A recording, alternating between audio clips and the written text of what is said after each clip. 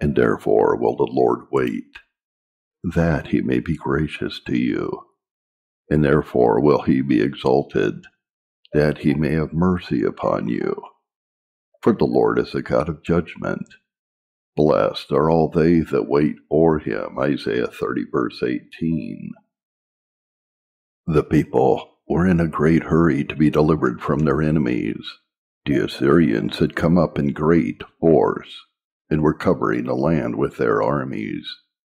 They had already devastated the neighboring kingdom of Israel, and therefore the men of Judah were afraid that they would be swallowed up quick, even as dry stubble is devoured of the fire. The prophet bade the inhabitants of Jerusalem remain where they were, adding, For thus saith the Lord God, the Holy One of Israel, In returning and rest shall you be saved. In quietness and in confidence shall be your strength.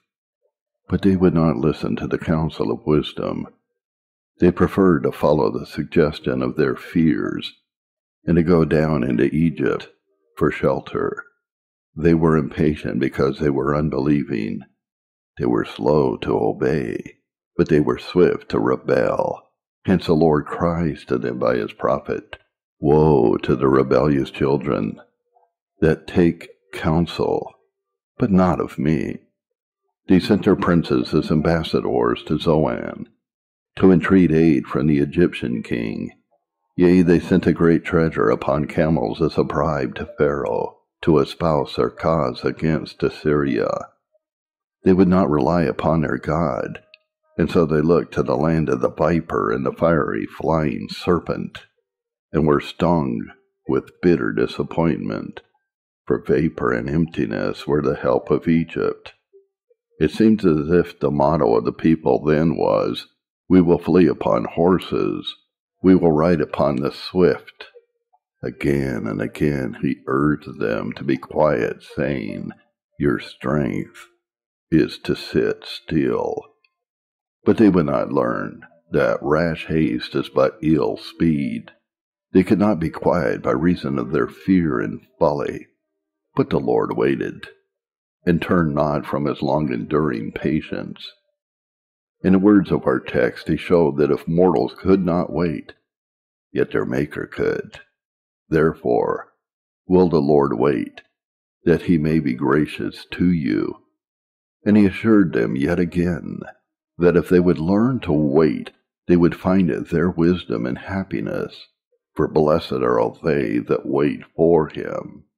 Here is the subject of this morning's discourse.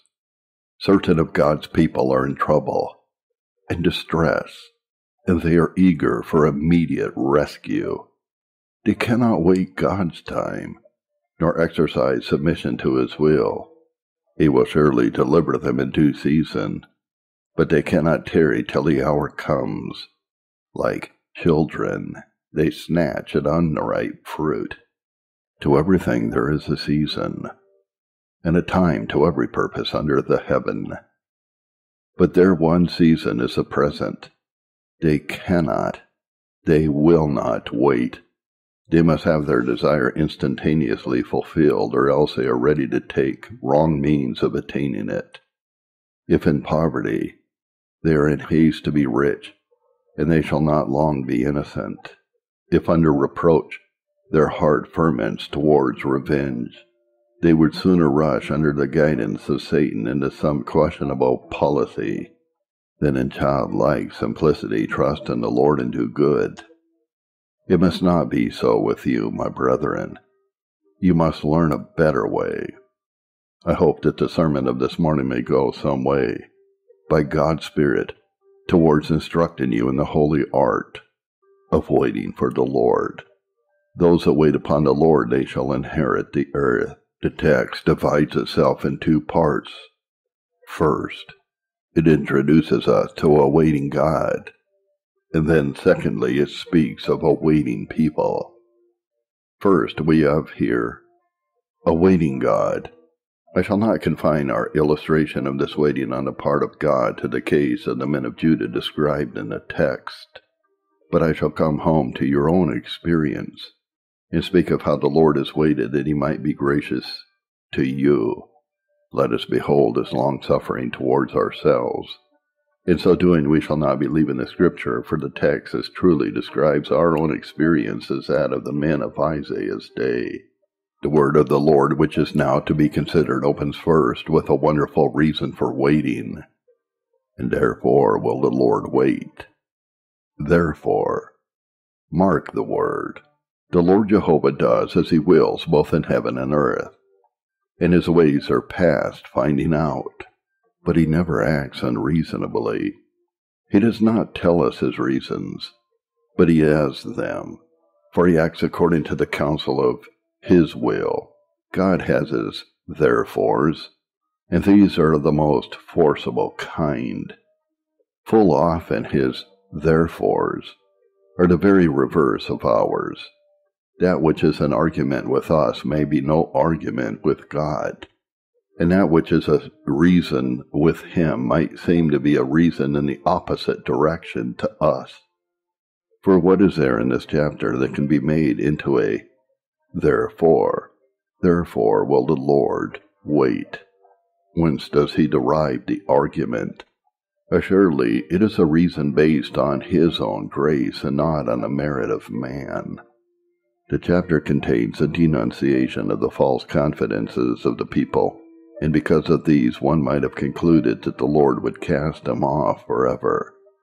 If they will have Egypt to lean upon, let them lean on Egypt, till like a spear it pierces their side. God might well say, let them alone. They're given to their idols, instead of which he cries, therefore will the Lord wait. He will let them see the result of their carnal confidences. He will allow them time in which to test and try Egypt, and see whether Egypt is not a boaster whose help is to no purpose. Do you not remember when it was so with you? Perhaps you began your religious life with the great mistake of hoping to find salvation in your own goodness. You looked to your feelings, prayers, doings, and professions for safety. You thought that your deliverance must come from yourself, and so you sought to work out your own salvation with fear and trembling, without remembering that it is God that works in us to will and to do of his own good pleasure. You knew nothing of God's grace. You thought much of your own good works, so many prayers and tears, so many church goings or chapel goings, so much of sacraments, almsgivings, and the like, and this would make up a sweet-smelling sacrifice acceptable to God. Blessed be the Lord who had great patience with you. He had told you plainly enough beforehand that by the works of the law there shall no flesh be justified in his sight, and you ought not to have tried that forbidden way. But as you would try it, he allowed you to run in it, till a gulf opened before you. You worked out the plan of self-salvation, and the net result was bitter disappointment. You saw that you could not keep the law, and you felt also that if you did keep it, your obedience would make no recompense for the sins of the past. You perceived that the wrath of God with your righteous due, an abyss yawned before you. You did not dare go further, neither could you trust the sandy ground upon which you stood. You were in great distress of mind, and it was for this that the Lord had in mercy waited. I heard some time ago of a man who let out horses and carriages. A person wished to hire one, and having heard the price, he went round the little town to all persons in that line of business to get something cheaper. But as he did not succeed, he returned to the first person and said he would hire his horse and carriage. No, said the other, I'm not going to let you have it. I know why you have come to me. You have been round everywhere else, and if you could have saved a shilling, you would not have come to me. I do not commend the tradesman, but I do not much wonder at his conduct. See how much more patience there is in God than in man. We refuse his free salvation, and go round by way of our own merits, and everywhere else, to try and find some other ground of confidence And then at last, when everything is broken down, we come back to God and His salvation through Jesus Christ, and yet we find the Lord lovingly waiting, graciously waiting, a God ready to pardon. Further, these people were rebels against God, and the Lord was waiting to let them fully manifest their rebellious spirit and be made ashamed of it. The chapter begins that way. Woe to the rebellious children. Further on, he calls them a rebellious people, lying children, children that will not hear the law of the Lord. Was that a reason for waiting to be gracious? Yes. With the Lord, sin shows a need of grace, and so becomes a reason for grace. The Lord allowed the people to show their rebellious character, to let all mankind know what kind of people God had to deal with, and that they might in after days have the higher admiration of His long-suffering and of His grace. I think the Lord permits many sinners to go to the full length of their tether in order that they may know in the future what stuff they are made of and may never trust in themselves. Those who, from their youth up, have been under restraint, do not know the evil of their own hearts, and are apt to think that they can scarcely be heirs of wrath even as others. But those who have developed their innate depravity by actual sin dare not dream such proud falsehoods, for their actual sins would cry them down if they did so. When the Lord leaves us to ourselves a while and just stands back and lets us have our spin, what pretty creatures we are. Ah me, it makes us blush to remember it all. In after years, we have to bemoan ourselves and to distrust ourselves, and to admire the measureless bounty of the grace which chose us, and would not alter His choice notwithstanding all our untowardness. A strange, therefore, is God's therefore. Therefore will the Lord wait that He may be gracious, that the abundant display of the sin within the man may lead to a more thorough and hearty confession of his fault, and to a greater admiration of the splendor of the grace which puts that sin away. The Lord would wait again for yet another season, namely to let them suffer somewhat of the effect of their sin. He permitted them to send their ambassadors to Egypt, that they might come back disappointed, and He allowed the Assyrians to devastate the land, that they might feel the pinch of famine, and learn that it is an evil and a bitter thing to forsake the living God. It has a purifying effect upon men to let them bathe in the bitter waters, which flow from the foul fountain of their iniquity. It is well that they should see what kind of serpent is hatched from the egg of evil. Perhaps some of us were left in the same way, and we shall never forget what we thus learned. We were allowed to go on in sin, and we did so until we began to feel the result of it, and now we flee from it with horror. We put our hand into the fire until it was burned, and now we dread the fire. The quittance of self, the abhorrence of sin, the clinging to the Lord which comes out of our miseries, are all precious, and therefore does the Lord wait to be gracious.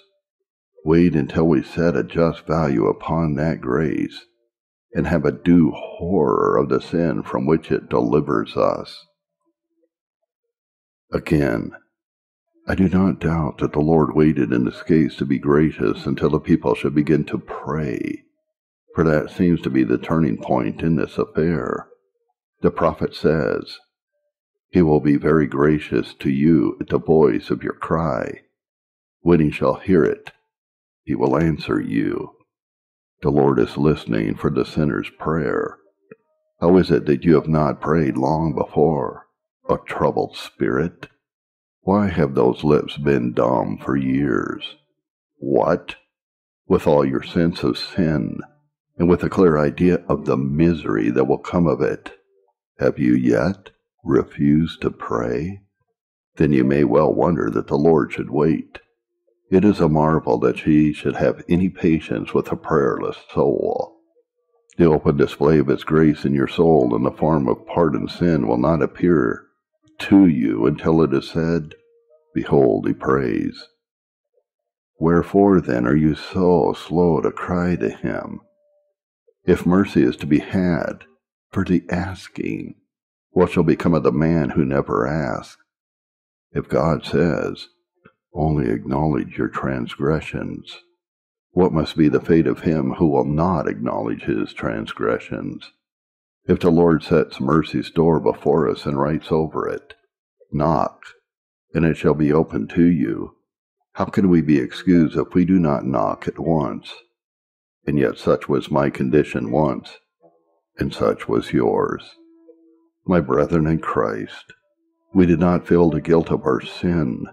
We would not own that we had erred. We did not recognize the misery that sin brought upon us. We did not pray.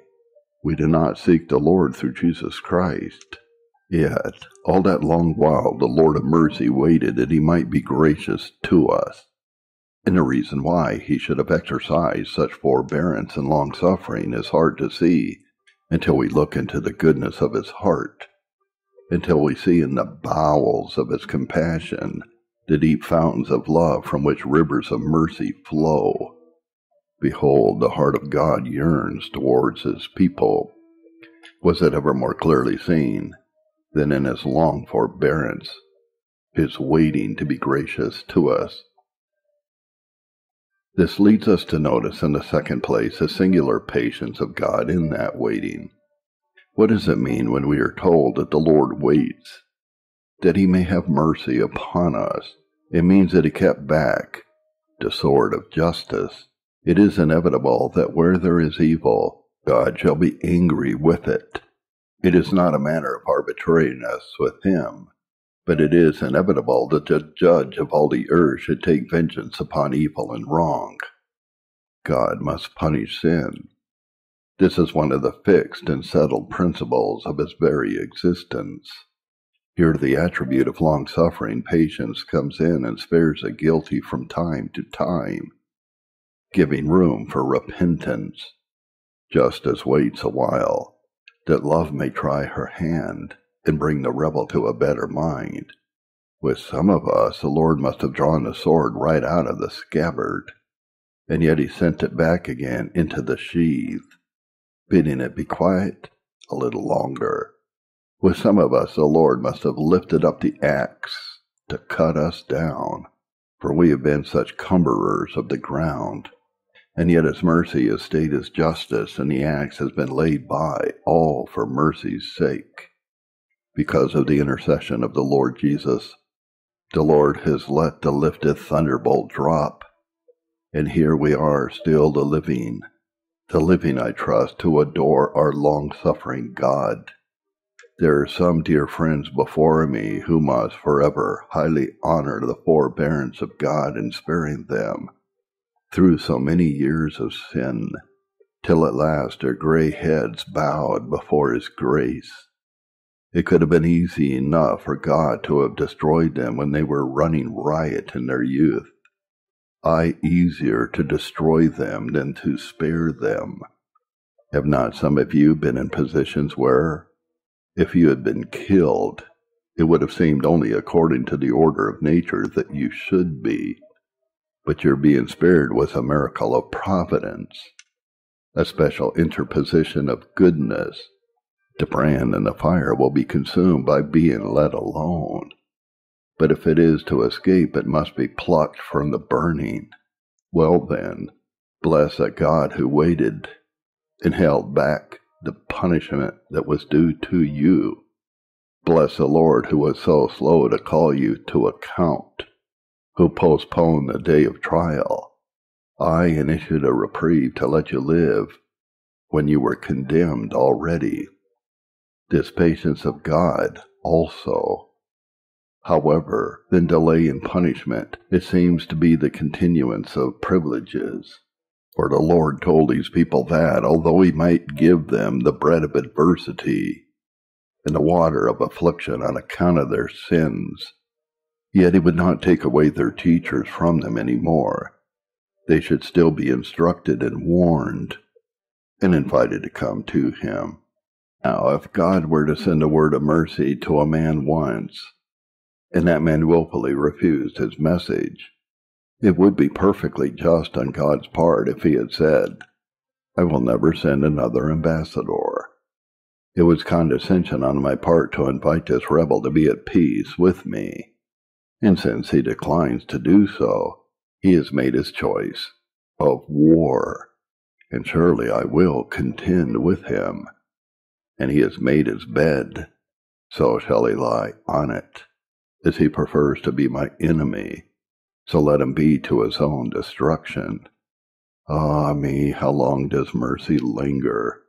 How earnestly she pleads with men to be kind to themselves, instead of hasty wrath against his people when they were rejecting his word. The Lord sent prophet after prophet to them, and when they stoned one and slew another, he even sent his own son, saying, "They will reverence my son." Still did the heralds of salvation cry, turn ye, why will you die?" Has it not been so with some of us? We heard the gospel when we were quite young, and we have continued to hear it till we were quite old. So patient is the Lord. It may be that I speak to some who have continued to hear that gospel every Sabbath day, and have determinedly refused it throughout a long life. Shall it continue to be so? Dare we always provoke the Lord? Still the white flag is hung out, and the silver trumpet knows no note but mercy, mercy, mercy. Oh, that man would hear that note and turn to the Lord. Oh, my brethren, the man who loves not the Lord Jesus is already anathema. Maranatha. All holy intelligences say amen to his being held accursed, and yet the Lord permits him to tread his courts, and hear his word, and gives him space in which to repent of his evil deeds. He waits that he may be gracious to you. Therefore he bids his ministers wait upon you in hope, and proclaim to you over and over again the loving kindness of the Lord. So singular was God's patience that he even increased his holy agencies to lead the people to himself.